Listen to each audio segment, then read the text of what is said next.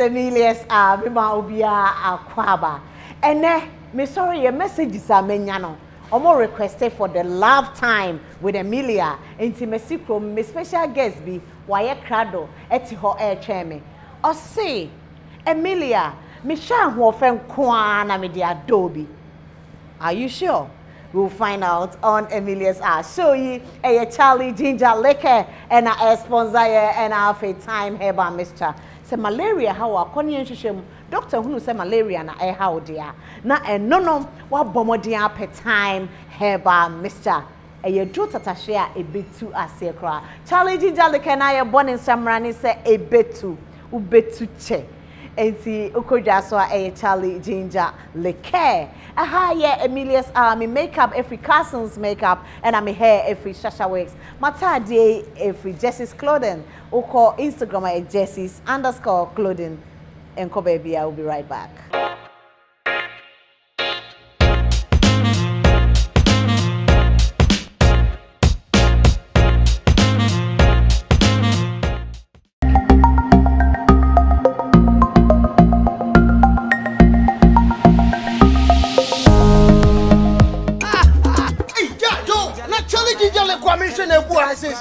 Charlie Ginger dear, and one here no more. Oh, my guy, when you say Charlie Ginger, the front with you back, and one will be a jet boys, guess, corner joints. Here's a Charlie Ginger. Hey, Charlie Ginger Leko, a Ghana, Yenya Yansa, Yadin Lubrani, Akikadro na ye, sound to me, sound to me, Geshe, ha, Charlie Ginger Leko, Nemran, Ebetu, say a year, party, engagement, wedding, Obia, say Charlie Ginger Leko, but do us some amount. Sansa, a counts multi beverages, Nadiaba.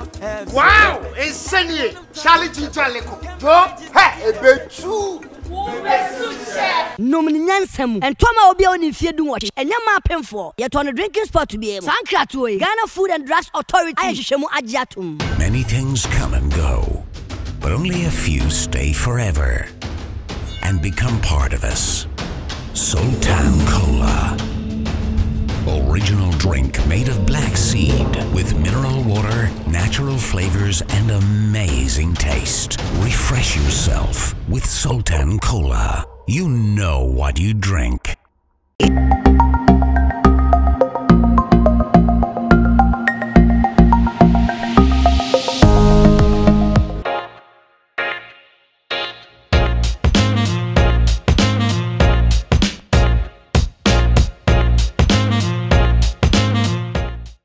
Baby, a day love time with Emelia, a free Bremo, a Royal Lameta Hotel, a Kumase Atinga Junction. Ope baby, a dajojo, a Royal Lameta Hotel, a Jane Papa, Ubinia swimming pool, Bibia, a what I have say. Odo way ye dino akumem. A quite by now for so we share odo. Unya odono for and now tono aboarding. Say na oto odono. And then mini bema or sanso a counselor and I share a lifetime with Emelia. Mini bema. Oh, him afefe. More kwaba. Me Joseph and also the one effect. Love me. So that I love you more. Okay. Now you say odo we odomia na me so mado. I say bunkumu kwa na ni fan so to aso. Sure. Into odomia na me so mado. Odo ya die modru. Wow. E den e mo odomu yedru. The inti mo odomu yedru no ene say on say ena form so obi bedo obi. Okay. Ena form so obi be kasa o de ne ho to honom de ama obi. Okay. Ena form so obi be kasa ade we mimi nyanya bi ma me ho. Enso me koya ma Emelia. Yeah. E chese me do. Okay. Ye wo odoni mu ahodo bi artificial bi ekrifi. Okay, before I beko sa nkomo no so no. Ahwefo hwe when you are my own person, Betty would do any baby kakra farm. Okay. Edini and Nana Obiri Yeboah, bit me a friend, counselor, no. Me a gospel musician, I'm a counselor. Right. Yeah. Na a day tina a den is you cry set to you. And you mean a woman into in your baprecopa, never say a ja, if she go honum. Okay. Yeah. Into a ya. Otonyum or hay for sorry near. Yeah, me tonyum na me were albums, so but me 5 albums. Me third album, ne. And was Select Kasa was here drew me future Sammy. Okay, brother yeah, Sammy. That is my third album. Okay. And my counsel work and me say a motivational speaker. Okay. So me speech social media, so many platforms. So And then not me that send the wabeka yensa. Matepa. Love time with Emelia, ye di odo hon komo. Na ye nyina ye di bi aboye bra. Yeah. Isa say we are say odo and etimi ma ade bi a eden. And na ye memory. Woni me ya adwene sa. Me no ya adwene pa. Sisi a okasa oka bibi se obi do wa obetimi ayade a ono nipa ne kra no. Onye bi ma ne. Onye bi ma ne ho but odo nti no wa ya ma. Sure. Yinti a. The man basa ne se won se wafa wo se na ade nyina. Iti so ohun ne ho a na wahu won so. Nti ade we mi na nka mehwehwe. Eya akonya bi na ebie. Nti akonya no yesi ye pena na Obiri Yeboah ade we si ahye ne nsa. Ade no nka minya nka mepepa ba me hweye no Emelia bitimi aye ne yie. Edi be nti na me nkoye bi me ma Emelia akoye me do ne nti me metwe me ho asi nchen. Ade nti na mo ma Emelia anye we emre foforo no eduru ana me makwa akoye because akonya we de mitimi aye de ne nso Emelia bitimi aye ne yie e de a chen me ansa na me da se suban ne di no na me do Emelia me ndo na me ntimi nya sa nti eno ne ma mitimi aye bibia ma obi a me do no e wo mre kra me nya bi ma me ho. Okay. Yeah. And Kofoka said love is a beautiful thing. No cresa. Yeah, odo ya de a efepa Emelia. Odo efo. E den na be mo odo ayefe. She. Se wunye hu the right person a wo do no a ene ma odo eye nwunu. Okay. Enye nika. Okay. But nipa a wo do ne se wo yonko, se wo dofo, wo yere ana wo kunu no. Se nipa no edwene odo na wo de ma ne ho. Na se o ka se o twia wo so ka ne kwan so a odo akono keke. Yeah, and Taika, love is really beautiful when you meet the right person. How will you know, say, this is the right person, so I want to love her or him? Emelia, I shall say no, okay. But a miracle son, say, we will be our shady year, Ubi. The intimacy I shall say no, when they say, many was repa, but they be a memper. Okay. And no woman, but would you who ye dear woman is so. Right. Into the bed and one who the umi mono, I was say we yam to boisier. Now so shame because you're 2 me 4 was your 2 full. Okay. It was shame quina me for so yemi near mano. Now the Tony maybe as time goes on and I'll be say, Nana the oh ye, or dummy one and so but na come mudia or no me. Sana tie. Into Odono a wohonum, but sebe ya will be who say nipa sume sipa or dummy pan answer or no me pan, it take him. Okay. When a precope. How will you know, say, Abby, I was share baby when you jenny home? Wa approaching a pen or penis so be worry on our penis say mo ya worry for an month. Okay. A dear in the year na or buy ye mount who saw do. And the year Dawson. Once a baby an answer baby our dear ya now share any more kind. Oh share a dear now share me say no oba unini drew abontin a unyi woma. How? One say ye ka say be ma ni fie ni ti.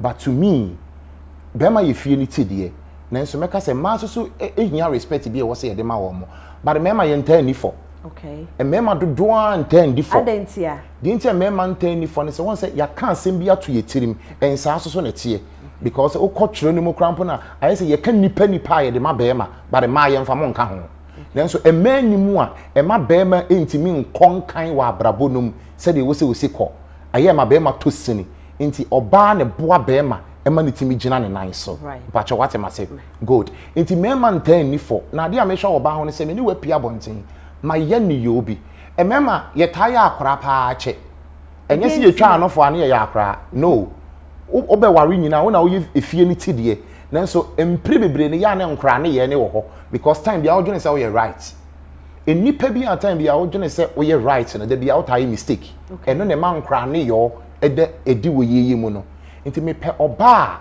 me ni wapia bonten sa me nkura asu no epie but nye nipa nanim na wo kwa kire se minim nyansa che mi kunu okay oh baby ho no ma abonten waka bibi kura no waka ba no waka be 4 okay waka 4 no waka be 5 e ba ne sana wo hu no se ono yes hu ne se no odo wa onye sa because on say ode wanim wo ye form nti be ma omo ho no nyina so de wanim be ye form but oba ne timi to ne bo ase oba sebi wanim nyansa no obeto ne bo ase eho no onka hwe na mo akofie no na wa kire wo se nana obuonye osuro mi buwa na no nchese mi suro ade a wo ye na bonten yi me sere ye nso mani anje ho next time nka wo ye ni say any ya anka beboa to me oba o te sa no me done dodo wow e die biem na wo hwe wo ba ho to love that person oba na ni mutie Okay. On say your castle baby any mutia. And yes, one now was this said the way Kofi Kwapa. But Oyeni you be money dead say or do nipa. Okay. And your bear man and kwan or do, but unhunipa. Okay. Or baby catch him say nana. Say me worry wa. One now for 4 year my downfall. And so make him any match at a woman. Oh, and now so omunya downfall because on penny wasem. A chine bi no bi ko cancel media kwa kwahye no na so mo ba wo te nanim de kire wo mo omo ba wo sere de kire wo mo obi hu ni bia wo te nanim de ama no oba wo te sa no why na empe oba wo te si okay obi in the first place no ope oba onka wanim wabonten oba o te nanim in the debut oba on kan wani mu abonte ni oba o te nanim no eniyama bebrebe di akire obi hapo oba ne ho ofe okay na ka we be yeah once but oba ne ho ofe no ahofe ne gina wo wani su exactly ade bi ho no ma obi bi hu se ye ne fe na obi hu se ye ne fe yeah wo brofo ka say be beautiful woman is another man's plaything very good oba bi obema bi hu say oh my god this girl is pretty obema for say one way oh yeah so beauty lies in the eyes of the beholder because me onipa bebre ma bebre ho no ma metimi hu wo mo me pe kokko asem but me petuntum so asem pa na o choice of woman ye kokko ana Emelia nkofa asem o mehye me kon ma me nya asem TV so me pa chopa and I said enye no ane say wa sabe say ebia me pe Debbie me pe kokko asem ho and me petuntum so asem which one is your choice hey me dey asem oh yeah ma asem aba me ko ma me hwi ntra yo enti what do you look who so ban gina we are a DNA you fall in love with the person and your okay obeda na di okay me nhwe de nipa bi e hwe bi no okay say obey our hips our ade we eno wo ho but okay come on we're going for a commercial break. We'll be right back.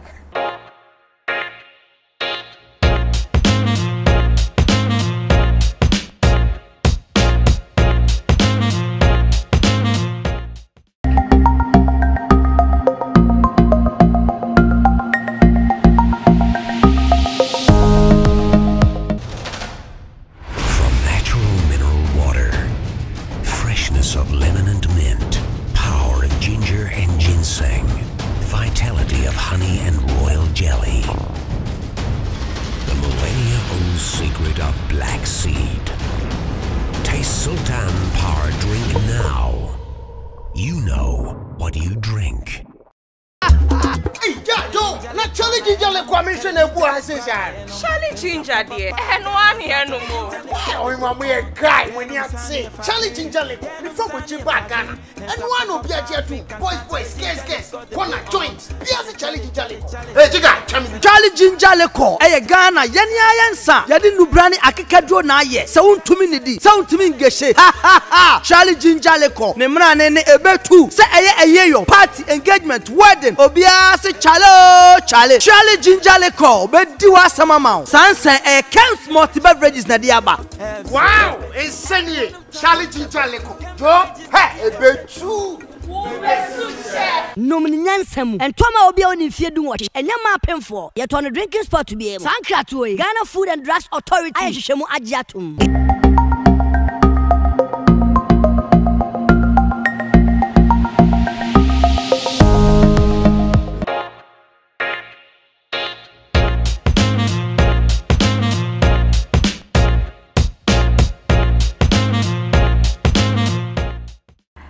For me, some of my quabio ediba love time with Emelia.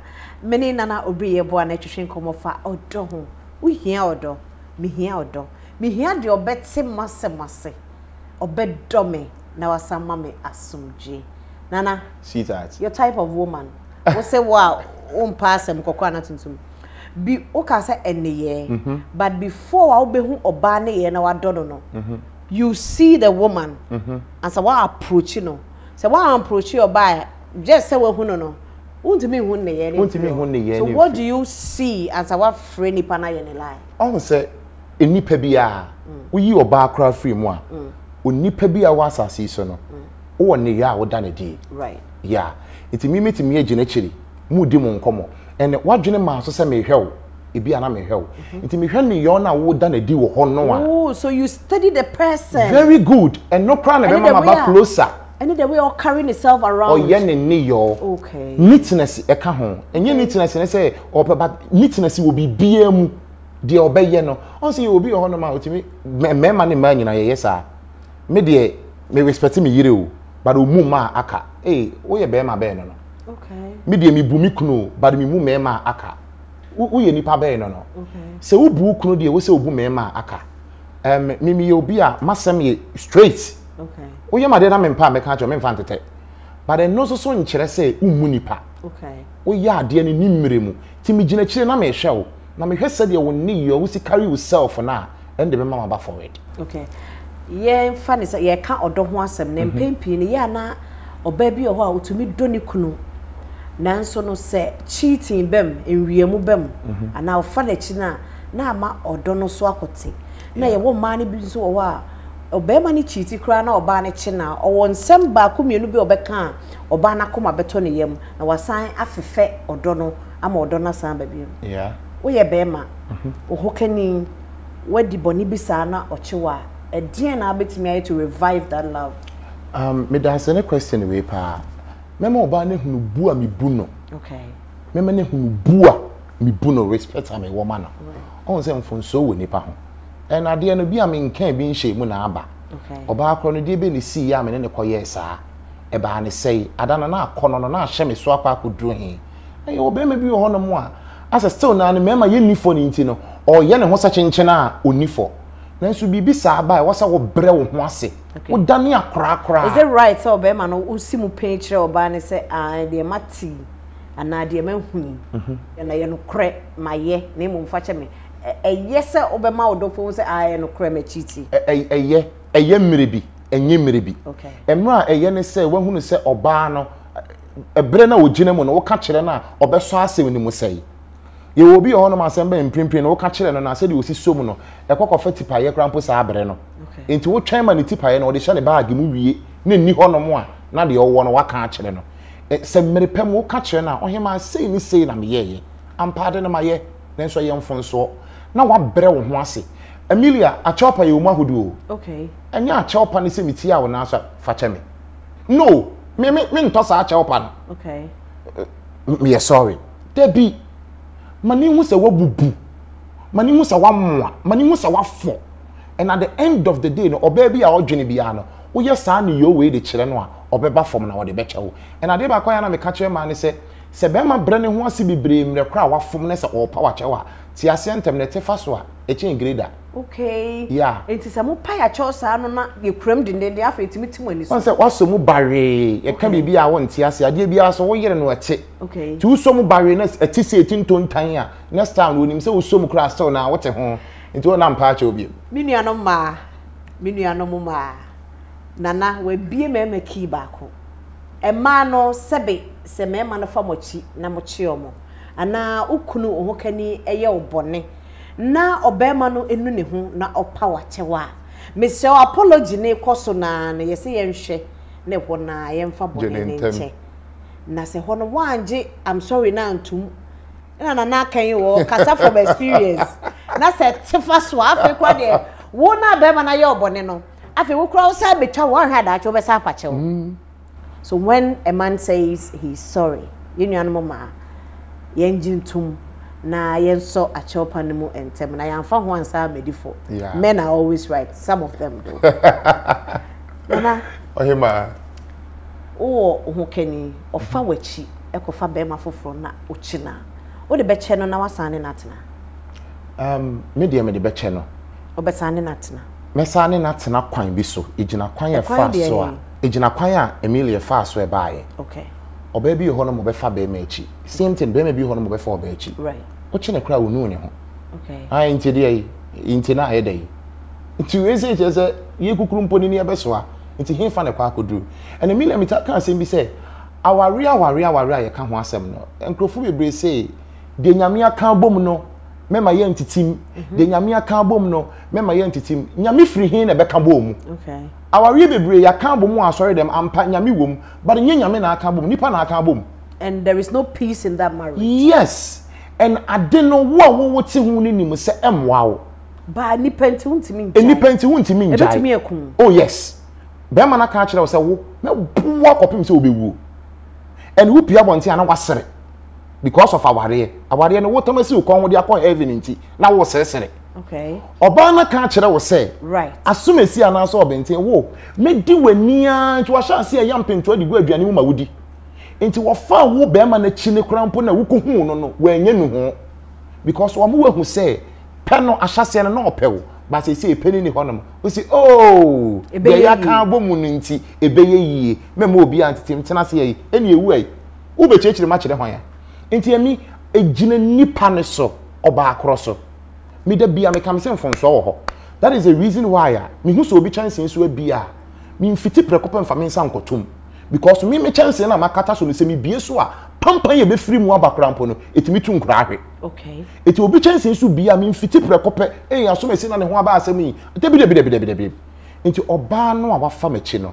sen na wo si gitu mu eni ye oba na wo yeye odome asem a wo kanyina ache se odome na emu mfonso na ba ya na me de be che wododo no wasane nat yeah wow emema no mu chiti a right oba chiti a boy na me nua be maka no sometimes forgiveness e wo ho enti so oba fomo a mo fa nche na mo san ne ntan eno nche se ma no yen sori nso a yen konko chiti ye ma ye ninka ye dofo ho yeah counselor ohima sa se mo e chire madwin pese o chim mu kakra edie penti na no dofo wo ho a wo don ne bibia na be fa na chi obisa asem o asem ni so ma me nsha se mfiri ma ne so okay na makọ me ma ne so okay anse ma bebre o ware wia edie be na Emelia wo ye ya na be pe wo okay na pe Emelia wi na no wajaye okay edie be na ye ya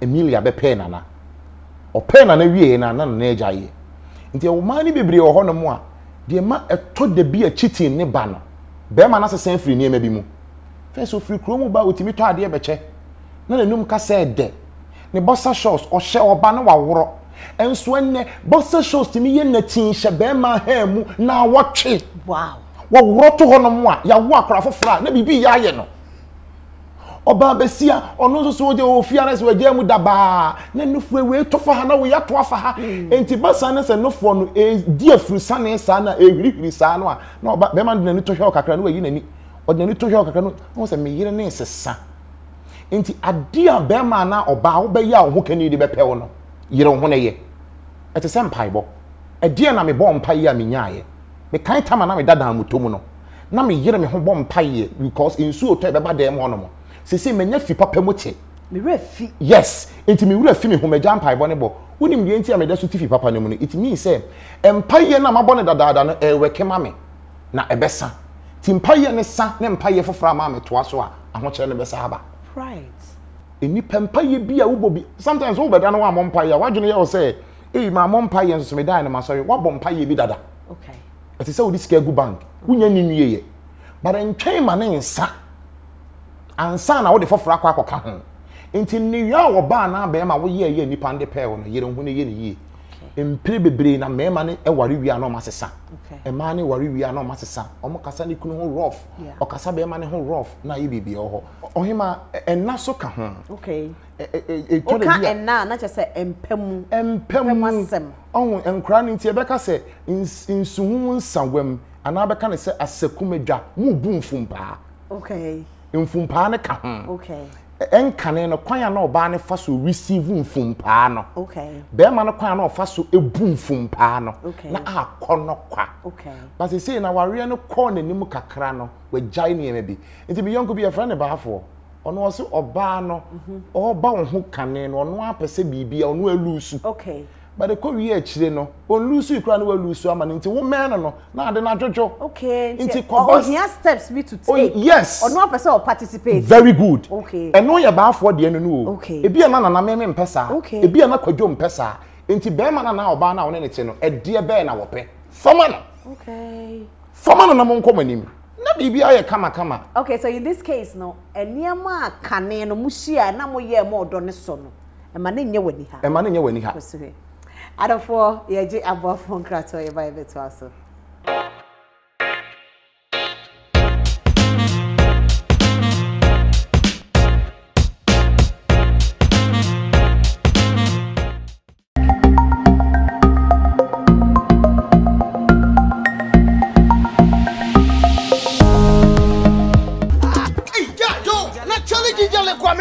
I say, Charlie Ginger dear. And one here no more.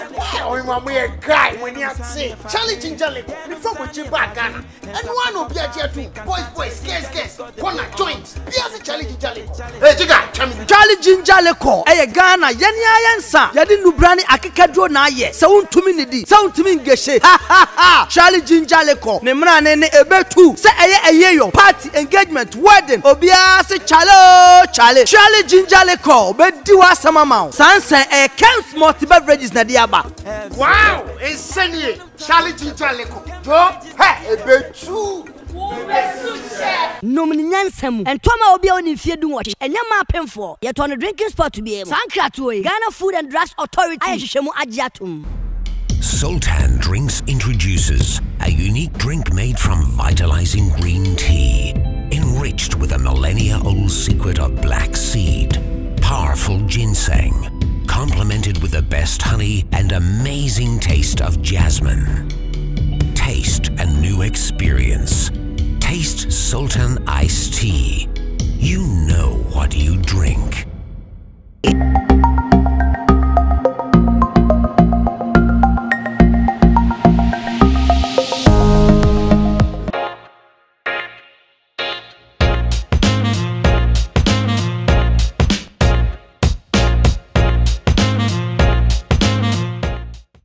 Therefore, you have to love me so that I will love you more. Uguso I love time with Emelia.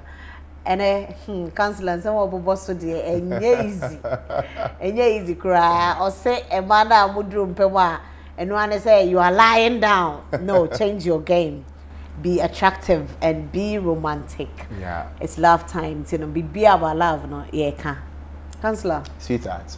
Now, you say odo eye de what cheche ni maybe any so e da asem na wo ka che adofo e hwe e de ne ye fan ko fi na ye fan ka ye love life ho meka say obi do we mfa ne say onim nyansa na say bia wogimi okay because ansa na obi beka say wodo wo no na odo free na komemu impre be de amankrofo bi ho no ma odo bi a na wajai na akofa asem bia ba ne say nipa na odo no de be na wodo na de kire no me do bada de bia wo ye bia chese wo mpema sem but Emelia obi no kra won kan wasem o okay obi no wa ye yi oyiri ni wo kunu sem ne kra mpo free ho no ma obi no wa on kan wasem she mi ko cha scene bi that was last month na mi cha scene ni wie ye no na ma ye meeting rasta na me ko Amsterdam mi ko dru kro na emu no me ma me kra mpo ka se na de wa ye wuti ni adwuma a wo ye die ko se nkofo ebre hwe wo so and abochefo ni bebre hwa me pa nto obi hu a o mebusa se de ba ade nti na waye wuti ne ho saa no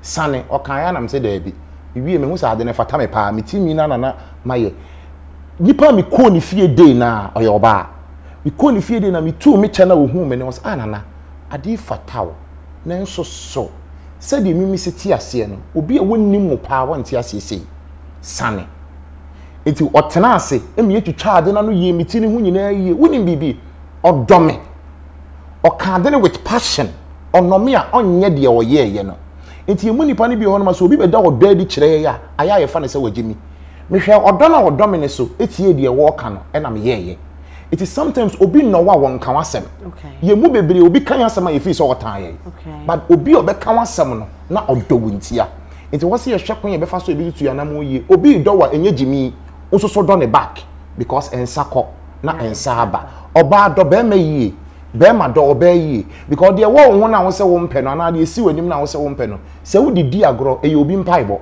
okay wo twen ho a obefa wow yeah nana sweetheart nyamisha amen we shall share your love with us. I love you so much. I love you so much. So love me. I will love you. Thank you so much, people. They sure say ene nyina no ya ye insura. Me me bibi atomiko to dwem ene. O say ade bi wo ho. Wa woni mutim say ade dem say nhyeda nko yie. De obenya na obeka cho no ono na odo. So love me and let me love you more. E ha na me be makwa ma ye di program yi esi. Na me dey asida ke say ma shasha weeks. Omo na omo hye me long hair. Fefe and Jessie's clothing was shemi atade touch makeup artistry and our trimming kama as I can say come Royal Lameta Hotel Kumasi nyame aduma da seme ebese hia Queen Ems